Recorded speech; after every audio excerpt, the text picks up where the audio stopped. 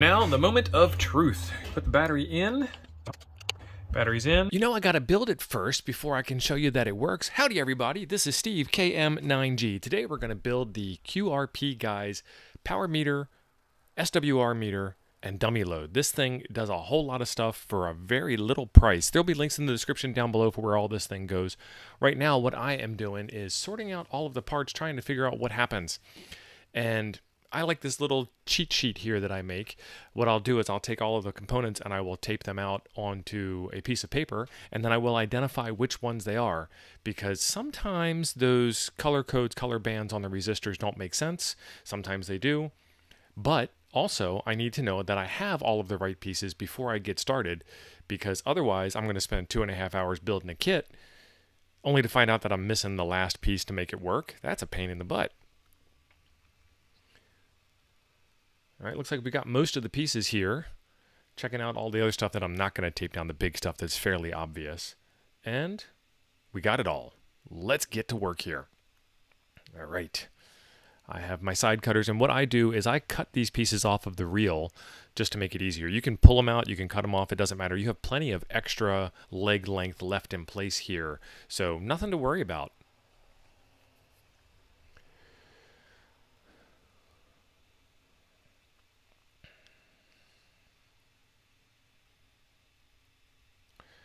So I run my soldering iron at 640 degrees Fahrenheit. It depends on what the project is. Sometimes you might need a little bit more, sometimes you might need a little bit less. The key is to get the solder flowing, and if the solder doesn't flow, then you know you need to add some more heat or you're doing something wrong.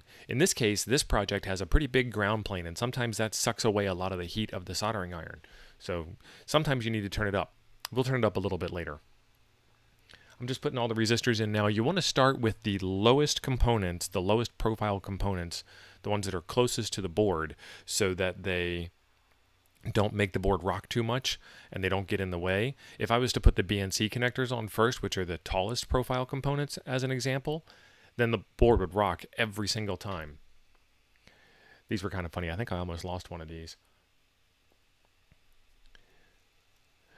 And this is kind of an interesting design. I don't know. There is probably a fantastic reason, and it could be any number of reasons. Everything is always a compromise, but I don't know why this wasn't a resistor array as opposed to a series of individual resistors. They all went straight in a line anyway, and it was pretty neat to find that out and stick them on, and the practice is fine. The kit's fantastic. It does the thing.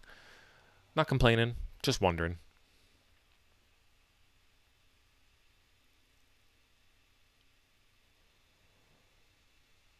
And then just zip these all down. I put a little bit of solder on the tip of the iron. That helps to take the flat part of the tip, and if I don't get it perfectly flat with the circuit board, it helps to fill up the space and transfer the heat a little bit better. This is rosin core or flux core solder, so there's some flux built into it, so that also helps transfer the heat and make things flow a little bit better. What's next? Oh, diodes.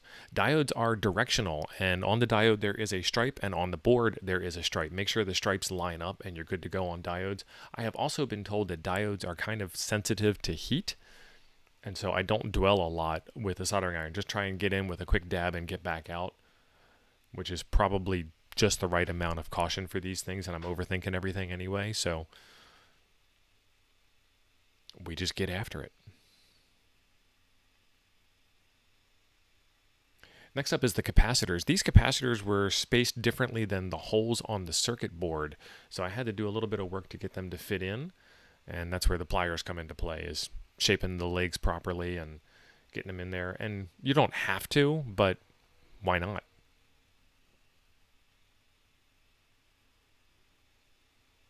Just makes it look a little bit better.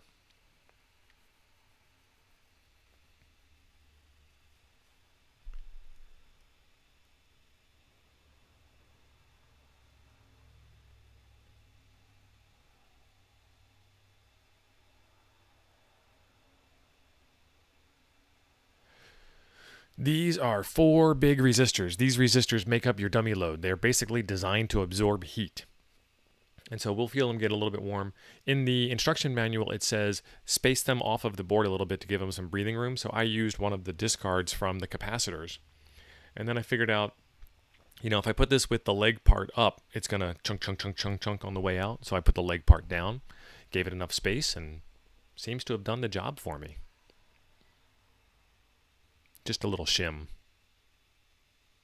And then it slid right out.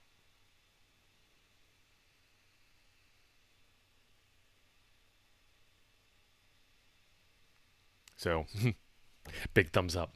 Good idea. So this is the chip socket. There's a variety of ways to put chip sockets in. They make this stuff called glue tack, or they make masking tape that you can tape it down with. What I like to do is I like to put just one pin in with just enough solder to hold it in place, and then I'll come back after getting it arranged in my hand, and I'll warm up the solder and let the piece slide into place, and then it'll hold itself while I do the rest of the legs. And the same thing with these switches.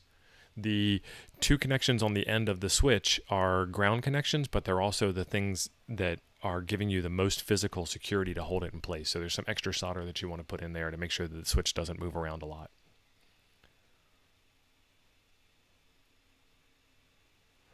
And then this was a tactile switch. This switch can only go in one direction.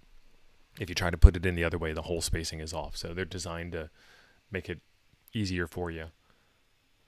My coin cell battery holder, the one leg, the one lead off the battery, was out of the holder when I got it. So I put that back in. No big deal. And then the long leg on the capacitor is the positive side. It's identified in the instruction manual, and it's written on the board. So make sure that the long leg lines up with the plus sign on the board. And they want you to lay this one down so that it has a nice profile when you put it together. And then this is the SWR bridge. There's 12 windings on each side of this binocular toroid. And I wasn't really sure how I was going to go about doing this. So I spent some time getting the wire straightened out, measured out 20 inches on my desk mat here that you see, and then thought about it for a minute and just figured I'd do it. I can always undo or redo it later. And it turned out that it worked okay. So each time I go through, the center is one pass, and then I count out with my fingers. So 1, 2, 3, 4, you'll see me count. And that's just to keep track of things.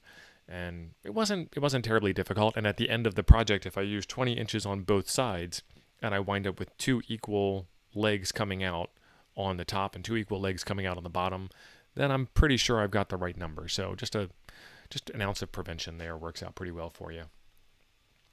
And they give you plenty of magnet wire, so you can probably even screw this up twice and still have plenty left over to get the job done. Now what am I going to do with the extra magnet wire? I guess I'll have to make like a QRP bandpass filter or something.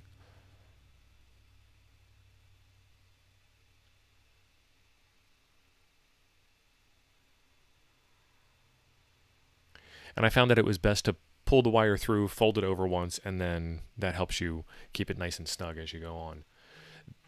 They recommend that you melt off the enamel on the outside of the wire before you put it onto the board. I didn't really see how I was going to be talented enough to make that happen, so I shoved all the wire through, and then I burnt the enamel wire off here with the soldering iron and then cut it back, and, you know, fingers crossed it works. So we'll do all 4 of those connections. 2 of them match up at the same hole, and then 2 of them cross over. Get that cleared away. And I filled up one of the holes by accident, so we'll use some solder wick to pull that out. And then I get out my multimeter and I check for continuity. So I'm checking to make sure that the power transfers through the core, and then I'm also checking to make sure that one connection farther away also is contiguous with the other ones. I don't know, just hoping to see that I did a good job. This part here was a particular pain in the ass. I suggest that you just fiddle with it, because that's what I did. This took the longest out of the entire project, was trying to figure out how to get these wires in place and whatnot. And I don't think the length of the wire is terribly important. The shorter the better for who knows. But I tried to do a little bit of pre-tinning on the wire so that the stranded edge of the wire had some strength to it, and used my pliers to kind of gently persuade it through, and pulled it through the board and soldered it down, and maybe some extra heat to burn off some extra insulation if it was necessary. But in the end, I just fiddled with it enough and got the job done. So I believe in you. I know you can do it. On this one here, I just shoved the whole thing through, insulation and all, and then Tried to pull it off with, you know, cutting the insulation with the Stanley knife and then pulled it back a little bit to get it in place, and it worked. It does the thing. Let's check it out. Multimeter, continuity mode, check a couple of points, check a couple of distant points. Everything's good. And we go at it again because you got to do it twice.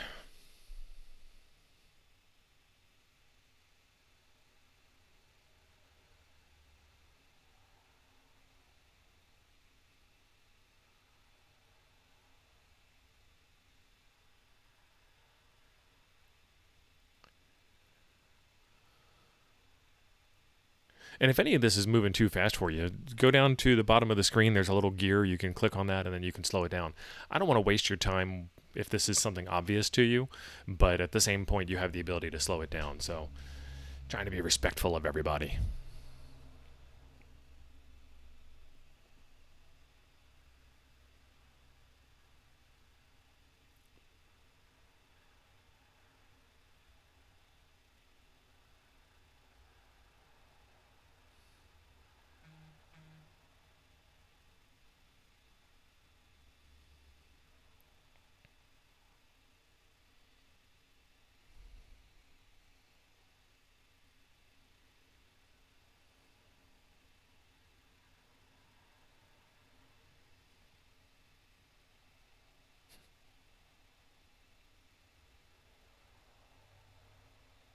There you go. Told you it took a long time. That's at 6x speed, just to give you an idea.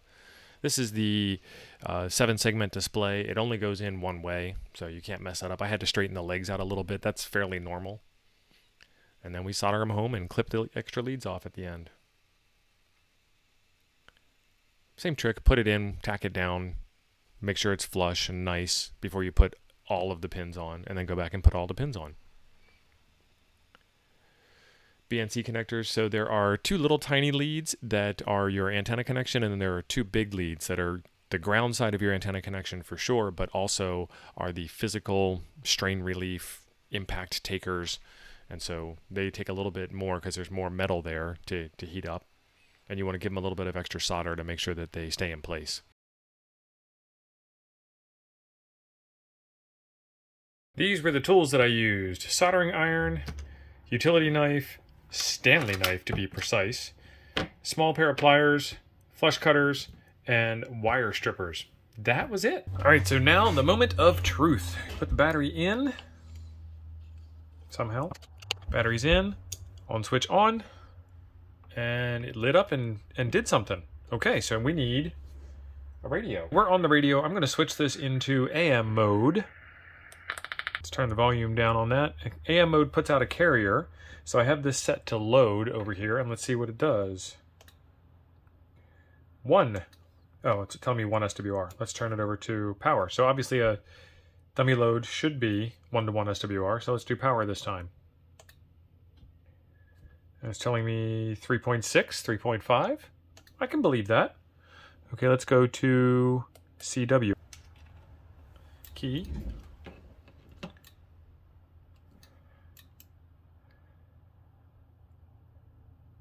3.7, and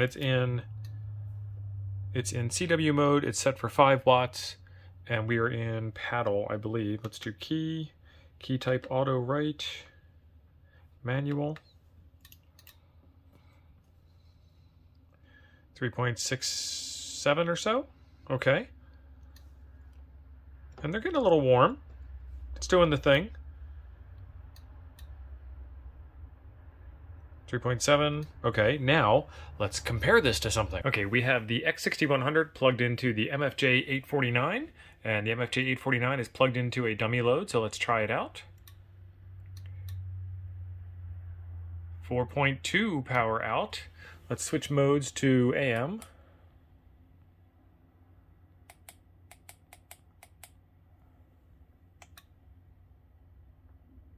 And 4.10. 4.10 out. Not bad. So the two of them are fairly close in agreement. Fantastic. The thing works. I love it. This is great. You've got to get one of these things if you are a tinkerer or you're going to be playing around with low power QRP type radios. A couple of real quick things to address here. Why were the numbers different between this SWR meter and the MFJ 849? They kind of address this in the documentation. The short answer is because this is affordable. This is cheap, quote unquote, and so you get the results that you get. That's not why I got this. I got this for a couple of reasons. One was to build the kit because I love building kits. And the second one was because I wanted something with a little bit more fine-grained answers and a little more resolution, if you will. The true answer is to go spend thousands of dollars and get a bird and all the right slugs and the right cables and make sure everything's tested and calibrated and certified and so forth. Maybe get a really good high-quality oscilloscope and test and verify and blah, blah, blah, all that stuff. Or you can get something like this or something like the MFJ 849. And what I really want to know is on the radios that I'm going to be testing, in this case, it's going to be the QDX, which is the QRP Labs FT8 transceiver. I need to go and tune that for more power. On a meter that is reading a QRP signal at 5 watts with an error rate of 5%, I can't tell if I've made an adjustment. So I wanted something with a little bit finer resolution. This may or may not be it, and if this isn't it, we will find out when we get to that video. So that's what's coming up next on the channel is performance tuning for the QDX to get the most amount of power out of it. And this is going to help. In the meantime, there's a video right over here I think you will enjoy next. Thanks for being awesome. I'll be over there waiting for you.